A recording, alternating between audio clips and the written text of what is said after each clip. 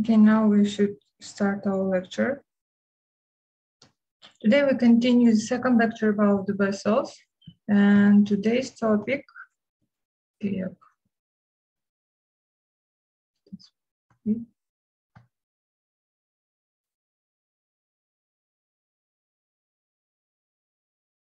topic, capillary exchange and regulation of blood pressure and flow.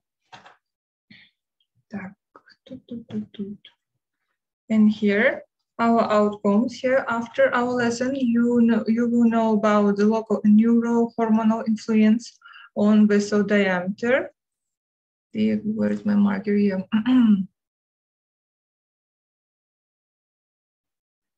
The more detail about the capillary exchange, how it's working, and how they connected with types of capillaries. And you will know about edema, what is it, and the factors. After that, we found edema in our body.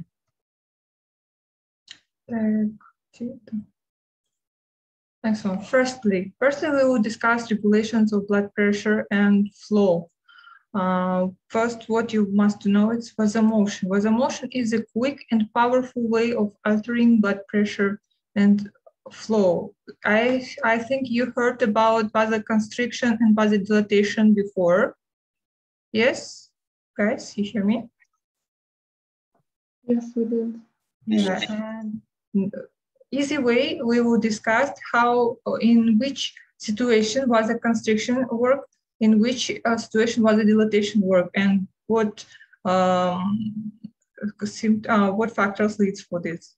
And 3 ways for controlling vasomotion is local control, neural control, and hormonal control. Local control of blood pressure and flow. It's calling autoregulation. It's ability of tissues to regulate their own blood supply. They produce some factors that will constrict or dilate their vessels. Mostly it's arterioles and capillaries. Metabolic theory of autoregulation is about if tissue is inadequate perfused, waste accumulates stimulating vasodilation, which increase perfusion. I hope it's understanding. Yes, if we have some ischemia, ischemia is inadequate perfuse of tissue. We activate dilatation, and dilatation leads to more oxygen in this tissue. This The main idea of bloodstream, the main function, it delivers oxygen and remove metabolites like lactate, CO2, and others, potassium, natrium, and other things. When waste are removed, vessels can constrict. And first, our factors of autoregulation, it's about the active chemicals. It's the substances secreted by platelets, endothelial cells, and perivascular tissue that stimulate vasomotion. We know about histamine, bradykinin, and prostaglandins. These 3 things stimulate vasodilation. If we talk about the endothelial cells, you remember, yes, endothelial cells is part of the capillaries themselves. They secrete prostacyclin and nitric oxide. That these 2 things vasodilates our capillaries, and endothelins will be vasoconstrictor. Okay, well, guys, you should know this. If we should do vasoconstrict, we have endothelins. If we need to vasodilate our vessels, we have prostacyclin, nitric oxide, or histamine, bradykinin, and prostaglandins. Next thing, it's reactive hyperemia. I think you saw it every time. For example, if blood supply cut off, then restore, flow increased about the normal. For example, in the real situation, when you can see this reactive hyperemia, for example, in the winter, yes, you go somewhere in the cold weather, and when you go outside or inside to the house, you can see the redness of your skin. This is reactive hyperemia, because in the cold weather, your vessels was constricted because we need to save our temperature inside our body. That's why we constrict our vessels. And when you go to the inside of the high temperature house, for example, your capillaries will be delayed.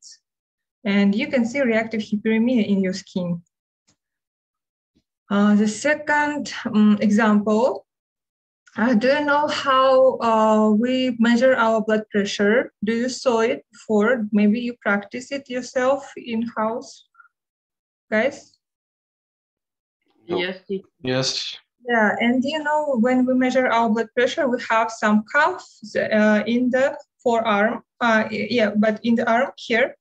And if you inflated this here cuff for too long time, when you inflated the cuff, you have some ischemia, for skin in the forearm, in the fingers, because you pressed your vessels here.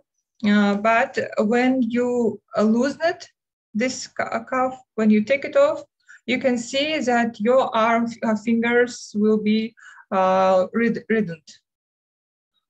Yes. This is example of reactive hyperemia. Next one, angiogenesis, the growth of new blood vessels. This one very important for many diseases, for example, and for understanding something. For example, a cure in regrowth of uterine lining after each menstrual period. All girls have menstrual period every month, and this ability for angiogenesis produce our menstrual period normally, or around coronary artery after obstruction. For example, some infraction happened, and after that, this ability for angiogenesis, for ability for growing new blood vessels, we're talking about the capillary small blood vessels. This give ability to work, take oxygen normally in the heart muscles. Or, for example, exercise muscle.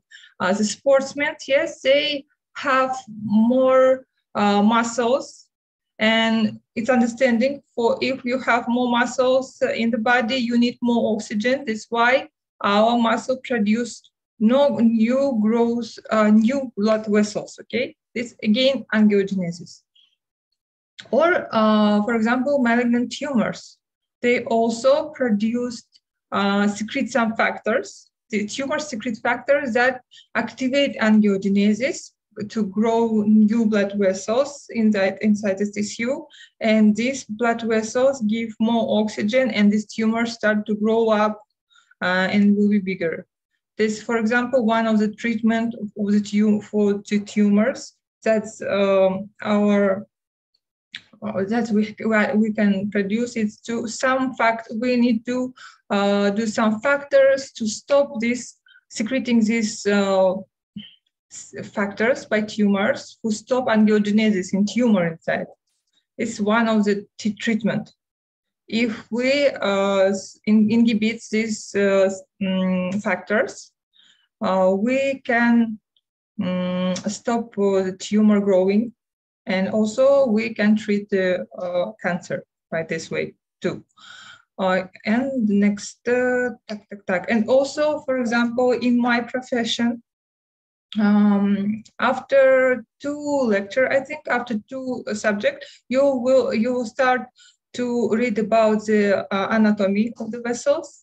You will study which vessels we have, the brachial artery, I don't know, aortic arch, and etc., etc. You will learn more details, the anatomy of the vessels, in which part how to say. When you learn about the vessels, you will understand that, for example, in the lower limb, we have the main artery, femoral artery, and for example, the tibial arteries, the big diameter arteries, and if they will obstructed, or the catheter, some factors start to produced by our skin to grow or to give to start angiogenesis. This angiogenesis help people with diabetes, for example, to save their legs, their eyes, kidneys, and etc. if the vessels was obstructed inside. There's the same mechanisms that happen in the heart when a coronary artery obstructed. The same mechanism, the same angiogenesis started in the lower and upper limb, in the kidney and other organs. Understanding this one? Guys, you hear me? Yes, teacher. Yes. Yeah. This angiogenesis is very important, guys. Okay, now we can continue. Local control, okay, guys, vasoactive chemicals, reactive hyperemia, and angiogenesis, 3 ones. Next one, it's neurocontrol blood vessels. When we discussed about neurocontrol, it's something sympathetic and parasympathetic innervation, we know. And here, vessels under remote control by the central and autonomic nervous system. Here we will talk about the sympathetic control. Sympathetic, if you remembered, epinephrine, norepinephrine.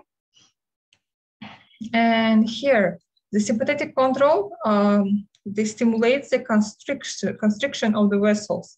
And when we stop to stop sympathetic innervation, the vessel will be delayed. Okay, when we activate sympathetic control, they constrict. When we inhibit it, they delay. We haven't parasympathetic control in the vessels. For example, when we talk about the cardiac output, we said we have parasympathetic as a nervus vagus innervation to the heart, but here in the vessels, we have only sympathetic control. When we activate it, they constrict it, we have as a construction. When we inhibit sympathetic control, we have as a dilation. Okay.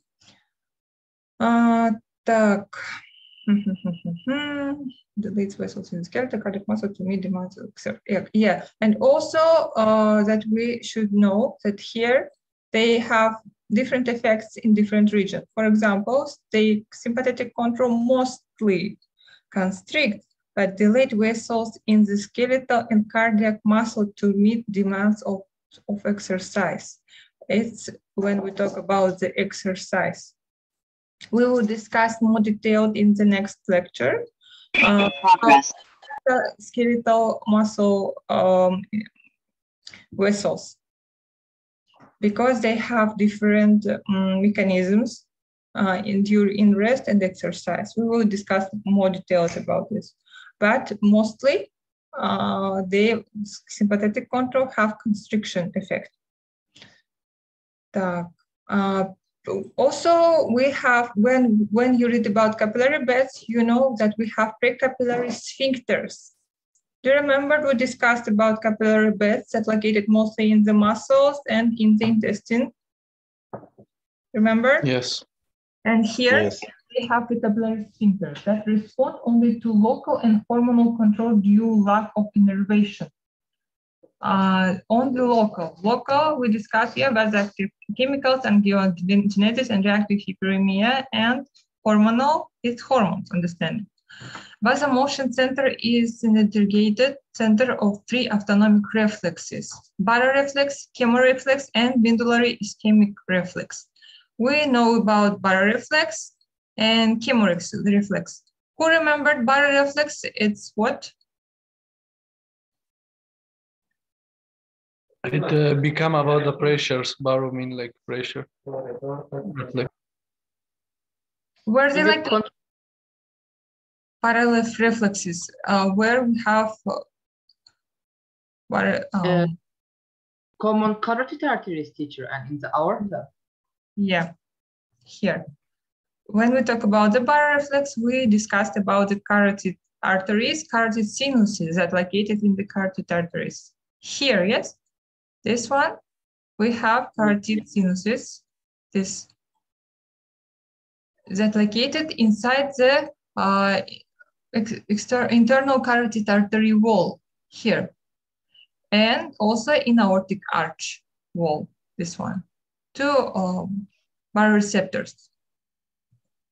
And these baroreceptors located in carotid sinuses or in aortic arch, mostly about carotid sinuses, they send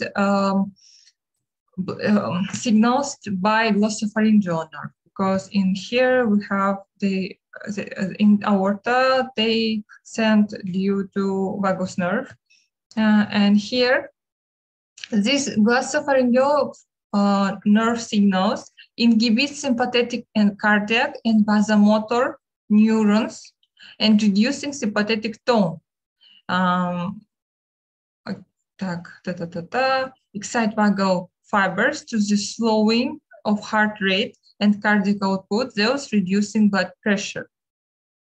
If here, we can see here, if we have elevated blood pressure, our arteries stretch, and we know this, they located in the artery wall.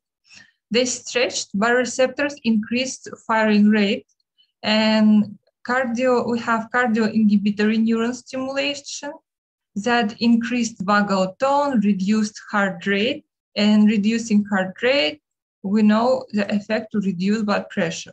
And the second one, it's how we reduce blood pressure by the heart. And the second one, these baroreceptors increase firing rate, and vasomotor center will be inhibited. After that, the sympathetic tone, sympathetic signals will reduce vasomotor tone, and we have vasodilation. And this vasodilation also reduce our blood pressure. Okay, we reduced our blood pressure by this parareflex by two ways: through the heart, by the cardio inhibitory stimulation, and by the vasomotor center inhibition. But we should know that baroreflex is important in short-term regulation of blood pressure. For example, if patients have chronic hypertension, this baroreflex never help, because if you have, we know hypertension, yes, when our blood pressure high. For example, normally it's 120 for 80, yeah, but millimeter of mercury. And here, the patient with hypertension have higher 140 or 150. If the patient have this pressure 140, 150 2 days, it means the next time, in the third day, this baroreflex will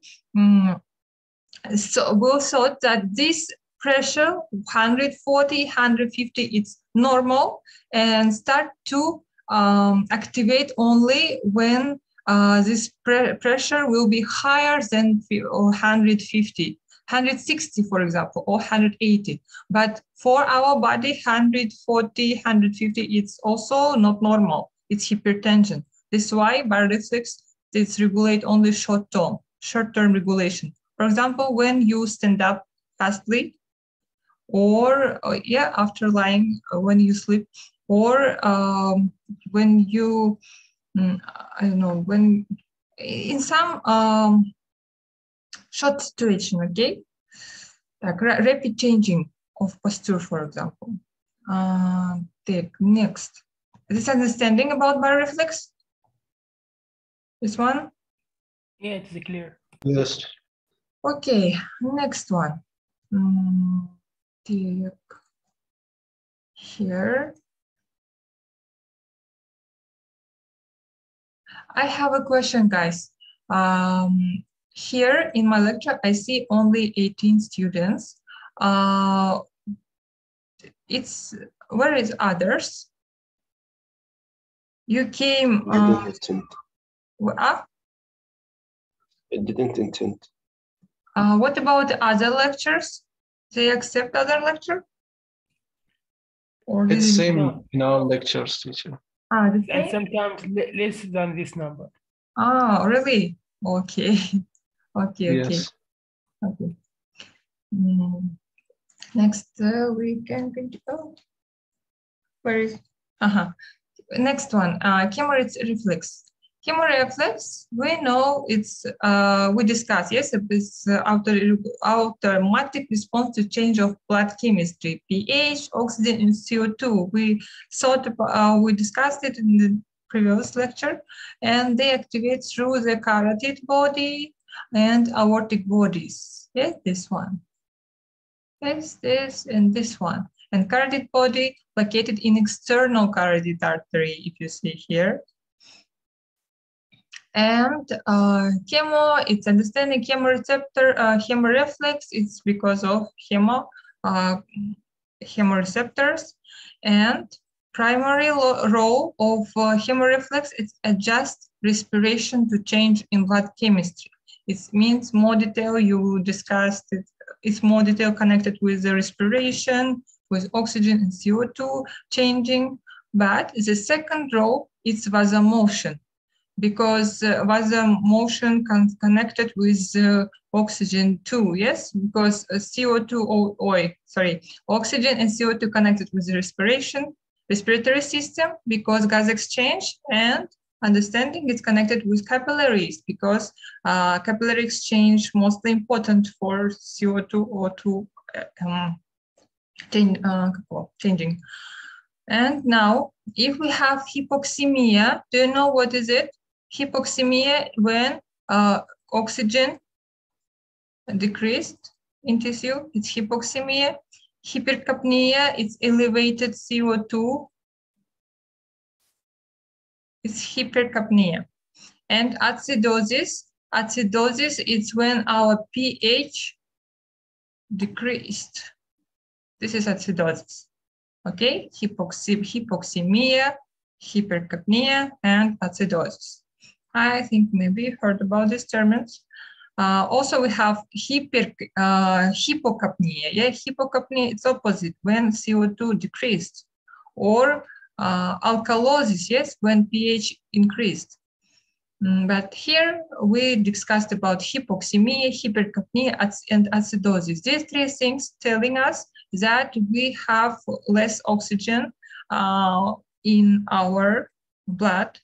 And this is why these three things stimulate chemoreceptors and acting vasomotor center to widespread vasoconstriction. We need increased blood pressure, increased lung perfusion, and that's why we increase gas exchange.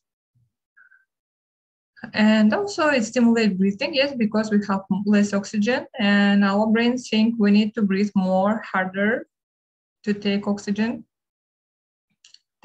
This thing, why, for example, why if we have hypoxemia, we haven't vasodilation, yes, to give more oxygen for tissue. Why do we have vasoconstriction? This because the main idea, we need oxygen, and oxygen taken from the lung. And to increase lung perfusion, we need to increase blood pressure to take all this blood from the body for the lung. And the main, you see, all effects, it's concentrated for the lung perfusion. Vasoconstriction and increasing of blood pressure happen for one purpose, for increasing lung perfusion and increase gas exchange in the lungs. This is why we discussed firstly, yes, chemoreceptors mostly connected with the respiratory system, connected with the oxygen directly. Okay. Okay, guys, you hear me? You hear me? Yeah, Yes. Yes. Okay, because I didn't see, I don't know why I didn't see you. I see only my screen. Medullary ischemic reflexes. Ischemic, do you know what is it? Yes, ischemia. It means reduce of perfusion, yeah, insufficiency of perfusion. This is ischemia. And medullary ischemic reflex, it's automatic response to a drop in perfusion of the brain directly. And we have medulla oblongata that monitors its own blood supply. Medulla oblongata is also very important thing. And it activates corrective reflexes when it sees ischemia. For example, when we have ischemia, our cardiac and vasomotor centers send sympathetic signals to heart and blood vessels. And we know, yeah, sympathetic signals, it means increasing heart rate, increasing blood pressure, and vasoconstriction. Here we say increasing heart rate and constriction force. Because why it's happened? We need, it means if we have some ischemia in brain, we need to increase blood pressure because increasing blood pressure gives more blood to the brain. We constrict our vessels because also it's connected with the, it helps to increase blood pressure, and also we take all blood from the body to the brain because brain is more important organ in our body. If you remember, oh, почему? Так, guys. Yes. Guys. Yes. I have some problem. I will send you a new link, okay? Okay, Please. teacher. Please Okay. wait. I will send you a new link. All right, okay.